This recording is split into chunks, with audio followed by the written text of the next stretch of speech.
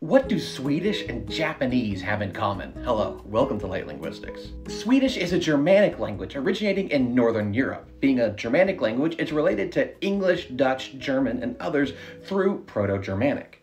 Further back, it's in the Indo-European language family, related to Hindi, Russian, Greek, Latin, Sanskrit, and basically every other language on this tree behind me.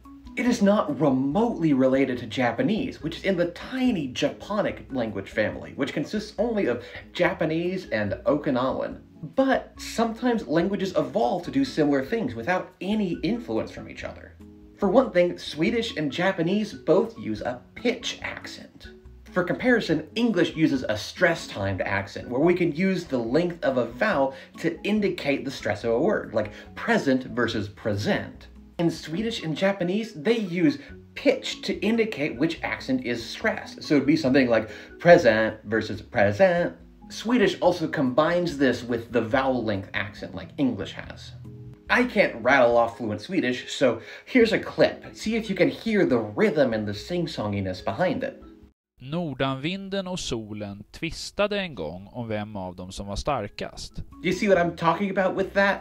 Also, Swedish has a ton of different dialects, and different dialects do this pitch accent and sing-songiness differently. But that's a more in-depth study, not for this video. Anyway, I hope you found this interesting, and like and follow for more language.